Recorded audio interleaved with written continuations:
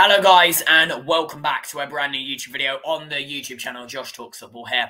Today I'm reviewing the European Championship Final 2024. It was England versus Spain. Now, Spain versus England, it was a cagey first half. Nobody broke the deadlock.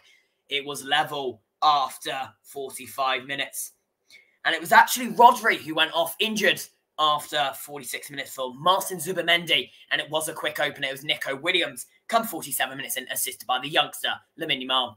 Both of those celebrated birthdays a couple of days ago. Lamine Yamal's 17th yesterday, and Nico Williams' 22nd on Friday. It was John Stones on the 53rd minute receiving a yellow card, and Harry Kane was replaced by Ollie Watkins 61 minutes in.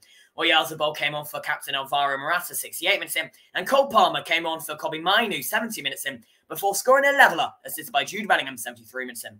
It was Mikael Oyarzabal assisted by Marc Cucurella, though, on the 86th minute to push Spain back in front. Full time, Spain 2, England 1, and it's another year of no major tournament trophy.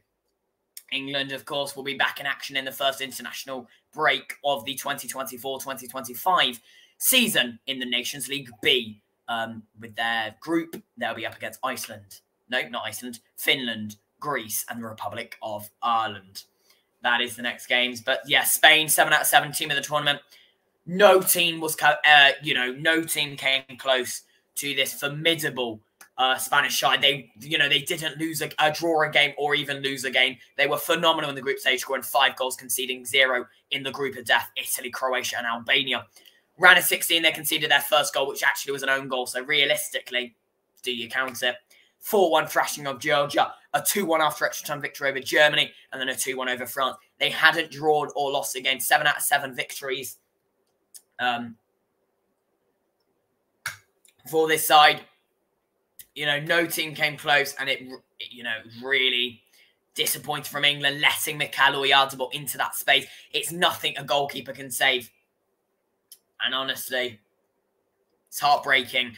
England are the first nation in history to reach 2 successive European Championship finals and lose both. On the other hand, Spain in 2008 and 2012 are the only nation to successively defend a European Championship title in back-to-back seasons.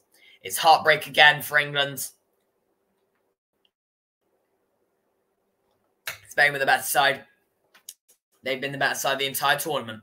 Maybe taking Harry Kane off 61 minutes in wasn't the right call. But full-time, England 1, Spain 2. Spain, Euro 2024 champions. Thanks for watching. Make sure to subscribe, turn on all post notifications so you never miss another video or live watch on my YouTube channel. Like this video and comment down below your thoughts of Euro 2024. Thank you very much for watching. I'll see you in the next one. Goodbye.